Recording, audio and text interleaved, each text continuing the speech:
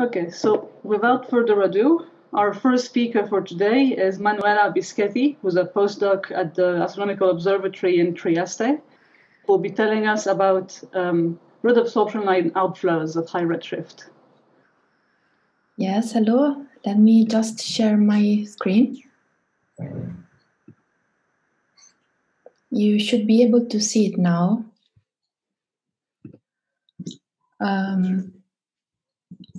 Can you confirm if you see it, please? Yeah, it looks okay, great. Okay, so today I will talk about quasar-driven outflows back to the epoch of reionization. So to this purpose, I will focus on luminous quasars. So let me just quickly recall why they are primary targets to hunt for powerful supermassive black hole-driven outflows. You see from this plot of the mass outflow rate as a function of the AGN bolometric luminosity for outflows revealed in different gas phases that essentially for all phases the largest values are observed in luminous quasars. Unfortunately, essentially no redshift 6 points are on this plot, and for what concerns the ionized phase, outflows in luminous quasars have been observed up to redshift 3, 4, for example, in the WISH quasar project. But for what concerns the cold gas phase, so the direct fuel for star formation, essentially what we know so far is mostly limited to low moderate luminosity AGN in the universe, and only a few examples exist at high redshift.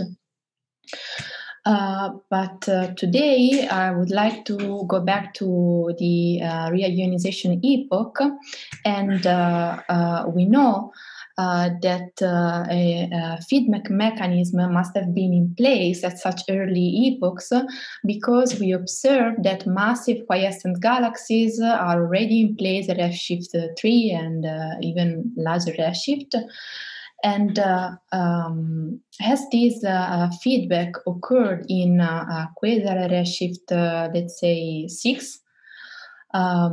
So far, we have one clear detection of an outflow in the cold gas phase in redshift 6 quasar by Maiolino et al., Ciccone et al., and several works reporting no detection of outflows or low significant detection. So for this reason, last year we decided to go for the first systematic investigation of the occurrence of AGN-driven outflows in the first quasar population. So essentially what we did was collecting all quasars with available ALMA observation of the carbon-2 emission line, and we assembled a sample of 48 quasar with bolometric luminosity of 10 to the 47 on average per second in redshift range between 5 and 7. And by stacking the carbon-2 spectra of this whole sample, we found that cold outflows in the early universe are actually there. As you can see from this stacked spectrum, the carbon-2 profile shows high velocity wings, which extend up to a velocity of 1,000 kilometers per second, associated with outflowing gas. And we also found that the luminosity of these broad wings correlates with that of the quasar. So essentially, this identifies the AGN as the main driving mechanism of the high luminosity carbon-2 emission. So this is in agreement with what found at lower redshift, that high luminosity quasars accelerate the most powerful outflows. And by stacking the ALMA data cubes, it was also possible to derive the average extent of these cold outflows. And as you can see from this velocity integrated map of the high velocity carbon emission, the typical radius of the C2 outflow is about 3 kiloparsecs. So these winds extend on galactic scale. We also tried to characterize the impact of these outflows, and we derived a typical neutral mass outflow rate of the order of 100-200 solar masses per year, which, as you can see from these pink stars here, are lower than what expected from local relation. So these may be telling us that cold outflows at high redshift might be less efficient in removing gas than in local AGN. But let me focus now on what would be the a good observational strategy to detect carbon-2 outflows at redshift 6. So for this purpose, we built some mock ALMA observations of carbon-2 emission from a system consisted of a galaxy plus a outflow. And we, let's say, observed this system with two different array configurations, a low resolution 0.8 arcsecond and a high resolution configuration with a beam of 0.2 arcsecond. And to constrain the galaxy and outflow C2 parameters, essentially we use the information I've just showed you before from the stack, and we required the same exposure time for the low resolution and the high angular resolution observations. So this translates into the same RMS sensitivity for unit of ALMA beam. And however, if you look at these two spectra corresponding to the low resolution and high angular resolution, you see that while high velocity emission is observed for the low resolution configuration, essentially no high velocity wings are detected at the high resolution. And this is because, this is because for a given extraction aperture, the high resolution observations are noisier, and as you can see here, the same wings get lost in the noise. The same result can be seen also in the ALMA simulated maps, and in the high resolution, the outflow is resolved with low significance in many beams, so essentially cannot be detected. And this is telling us that tailored ALMA observations are needed in order to detect and characterize the cold outflows. But let me now move to another kind of outflows as probed, as traced by the ionized gas phase.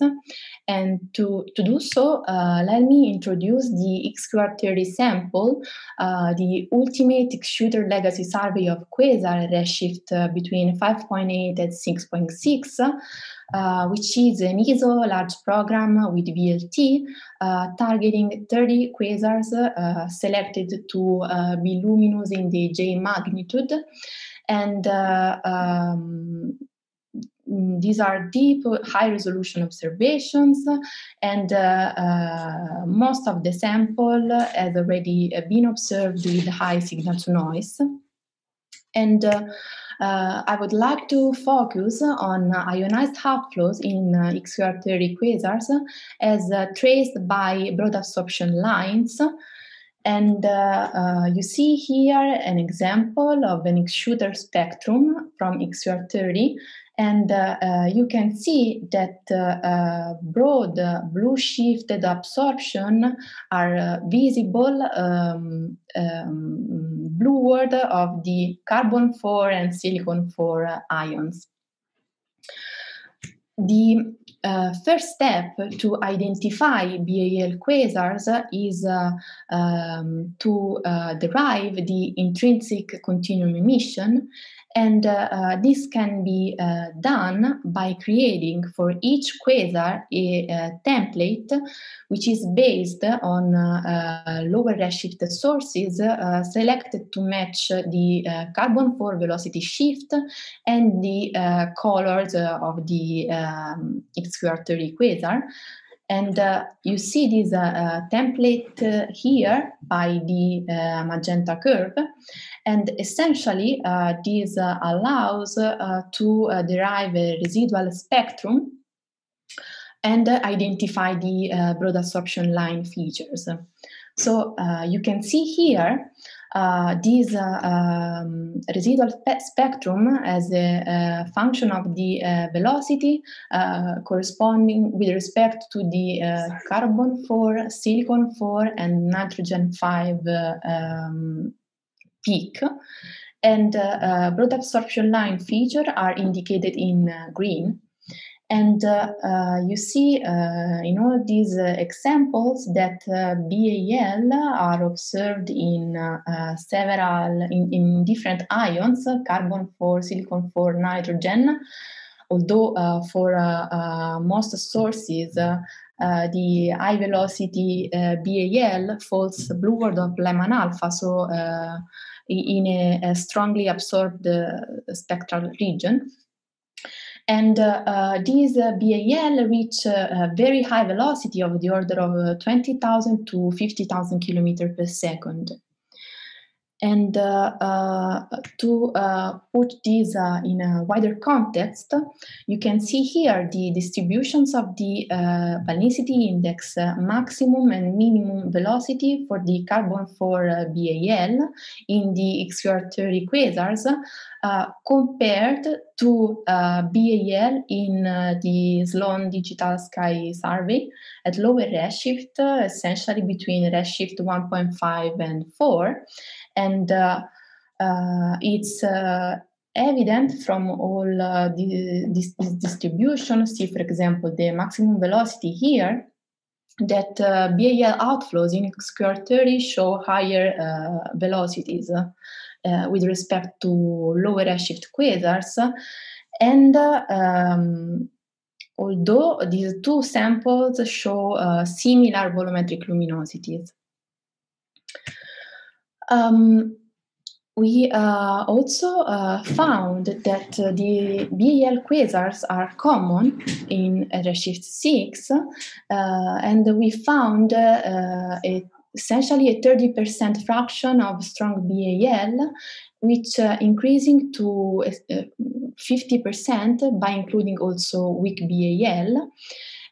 While for comparison, the fraction in SDSS is 10-50% for the all quasars, and it slightly increases to 20% in color matched sources, essentially selected in this region by comparing the similar rest frame colors in Redshift 6 quasar and the corresponding SDSS colors. And so this high BAL fraction of 30 to 50% Redshift 6 is telling us that BAL quasar may represent the dominant accretion mode at Redshift 6. So just to wrap up, I've shown you that supermassive-driven outflows are detected back to the reionization epoch in both the cold and ionized gas phase. C2 outflows, as traced by the stacking of ALMA observations, are common, and although tailored ALMA observations are needed to properly detect and characterize them. And BAL outflows seem to be also common, with a high fraction of about 30 to 50%. And JWST will allow us to have a breakthrough for what concerns the detection of outflows in the early universe, because it will allow us to probe the oxygen-3 counterparts of these outflows and probe their size, their energetics, and so to assess their impact in the host galaxy interstellar medium and even on circumgalactic scales. That's all for me. Thank you. Thank you very much.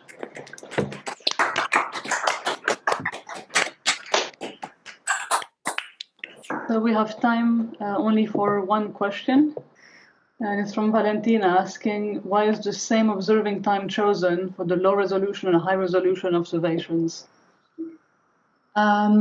Because, how can I say, it's to explain that even with the same sensitivity, as like different studies with reaching comparable sensitivities get conflicting results. So in this case, like in our work, we detect the outflows, but other authors essentially do not see these high velocity wings.